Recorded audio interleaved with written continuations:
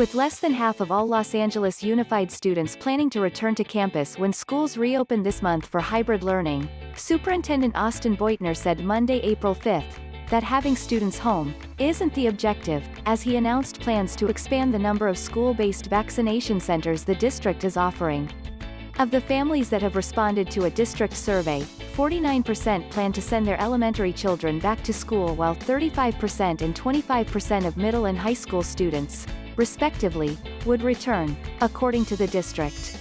But not all families have responded, and those that don't will have their children automatically enrolled in full-time distance learning.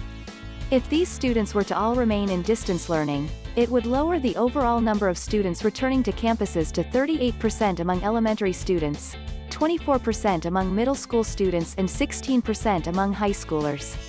Our goal isn't just to reopen schools, it's to make sure we can open them in the safest way possible with all students there, Beutner said during his weekly community update.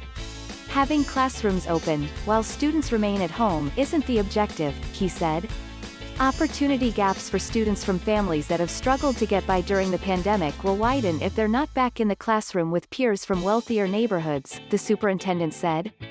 It's simple enough to see the solution. Providing vaccinations for families with children in schools is the single most important thing we can do to get more children back in school classrooms, he said, noting that many families who plan to keep their children in distance learning have indicated that they fear their child will bring the COVID-19 virus home to a family member in a multi-generational household.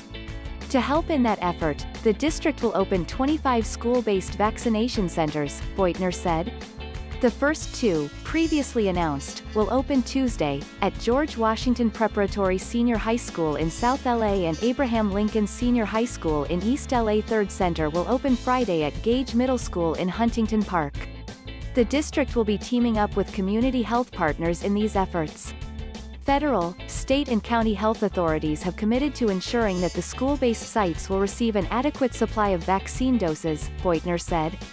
The sites are intended to serve the family members of LAUSD students, particularly those in communities that have been hard hit by the pandemic. Individuals may call the district's vaccination hotline at 213-328-3958 if they have questions or need assistance arranging a vaccination appointment.